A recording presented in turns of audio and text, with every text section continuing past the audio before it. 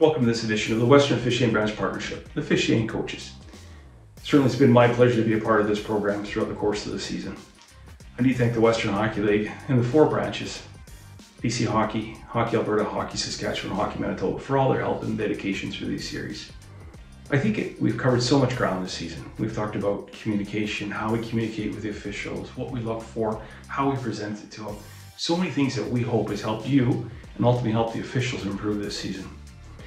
It's so important for our officiating coaches and how we can provide input and keep the officials engaged and improving. It's just such a vital role that we play in this. We'd certainly like to hear about some great coaching success stories from some of our partners and some of our officials. So let's hear from them.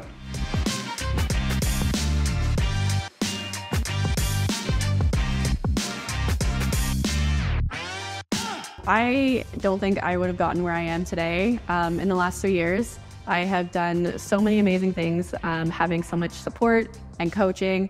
A couple weeks back, I was skating ACAC and kind of just having those tips and tricks from some of the referees and stuff during those games, and post games kind of just talking about it. Always helped me improve my game the next period and the following period after that. So just kind of having their support and their tips and their coaching skills has always helped me from game to game. Time an officiating coach really helped me out was actually not very long ago. It was about 2 to 3 months ago. I discussed with one of my officiating supervisors about the difference between major penalties and match penalties. And the reason this helped so much was because not only did he just list what was off the rule book, but he actually gave me specific examples that helped me a lot, and that he gave me some notes that I could reference at later dates, and I've used them over time as well. Officiating coaches, they played a huge role in helping me have a great season on and off the ice. One thing mainly is I would say that the environment they create for their officials, it doesn't really feel like it's a job. It feels like we're more of a family all working towards a bigger goal. I would say just having a laughing and friendly environment is one thing that makes it a lot easier and helps you get your confidence up moving on to the next levels.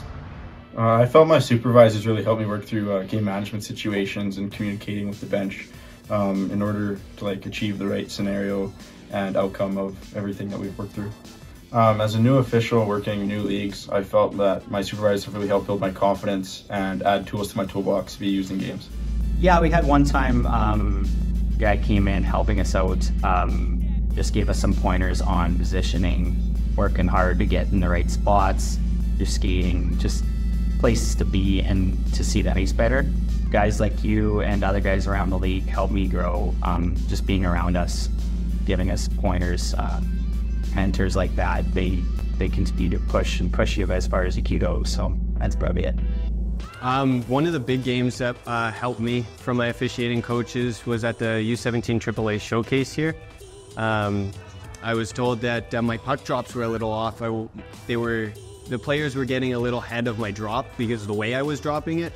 So I was able to tone that and make it a lot better so that the players don't get that edge on the puck or on each other, and it helps out a lot more in my game and with their game as well.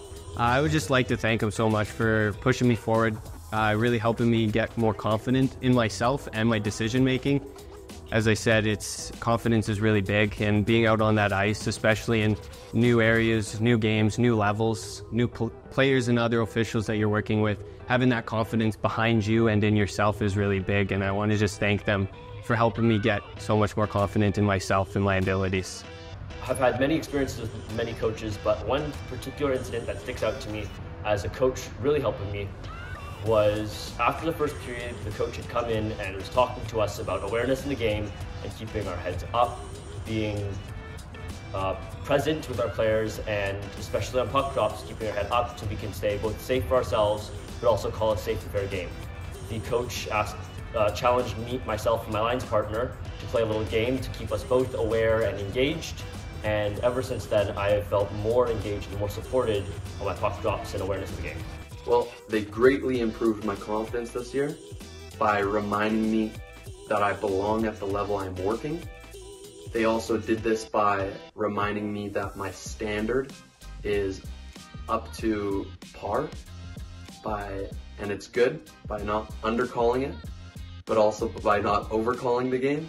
They helped me build up confidence and help me with the little things. They gave me tons of pointers that'll help me in games that actually matter. throughout the season. I was introduced to hybrid icing this year and I screwed up my first icing, and then my supervisor told me after the period what to do better, and he helped me through that, and throughout the game I got better. Certainly some great points. The great thing about coaching officials is how rewarding it can be. You know, you think of the younger officials and how they are sponges and they learn from period to period, and you can talk between periods about positioning, and the next period or the next game they're already working and improving. Certainly with our senior officials, it might be a longer growth because we're teaching them such finer points of officiating. But the growth we see from September to March, that is such a rewarding experience for us as officiating coaches, and really why we do it. We're going to get some great comments about why and how we should talk to other officials about becoming officiating coaches, why they should do it, what a great value it is for them, not only to give back, but to help the young officials, but also the joy they get out of coaching. Let's hear some thoughts.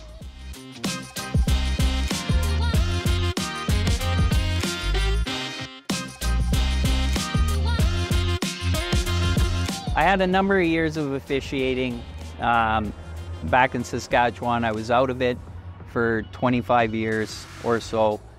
And I think the reason I got back into it is just the enjoyment that it gave me when I officiated. I wanted other kids to get that same environment and same experience. I was able to work in a number of different exciting opportunities and tournaments, and I think I just want to see the other officials have that, the younger officials have that experience as well.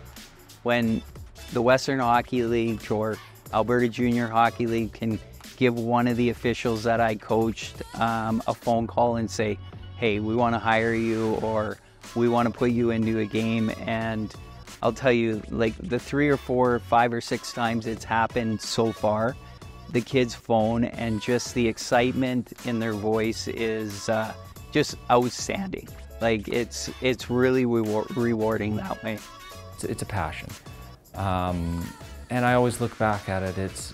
I've had so many supervisors, officiating coaches, people helping me out along the way, and it's just one little way that I can give back to a sport that's given me so much.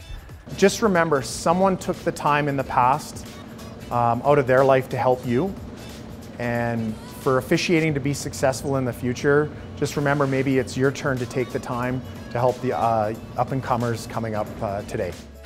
I think if we can pull on the experience that former officials have to just help out the new generation of officials we have starting up, it's just so good for the game and so good for our community. There's such a wealth of knowledge that everybody has, and I've said it before, there's no way you can see everything that could possibly happen in a hockey game just by working games.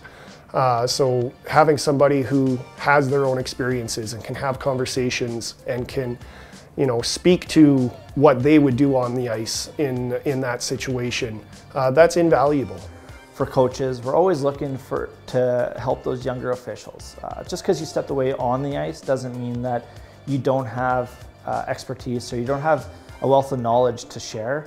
Coming back into the rink and just helping out, being that person that will poke their head into the referee's room and say, hey, good job, or awesome game, or even helping out with a situation and providing that feedback is important. If you still have the burn and you enjoy watching a game, and I'll say this to you, if you watch a hockey game and you still watch it like a referee, you probably should think about coaching. Thank you. Some great comments. I just want to say thank you to everybody involved in this program. Thank you for the help in sending in interviews or video and all the help that you did to make this program possible. I want to thank Alex in the Western Hockey League office. He did a tremendous job putting this all together. Most importantly, I want to thank all of you for being officiating coaches. We talk about from grassroots through minor hockey and into junior hockey. You guys play such an important role in teaching, coaching officials. So to all the men and women who are out there every weekend, every evening in the cold rinks and the warm rinks, coaching our officials, thank you. I think it's really important that you spend some time away from the game, enjoying your family and friends, and maybe touching in with some of our younger officials and making sure they're engaged through the course of the summer and know the opportunities they have, whether it be summer camps or whether they're going to get a different level next year, whatever it may be. But I think to re-engage with those officials as summer progresses is important for us as well.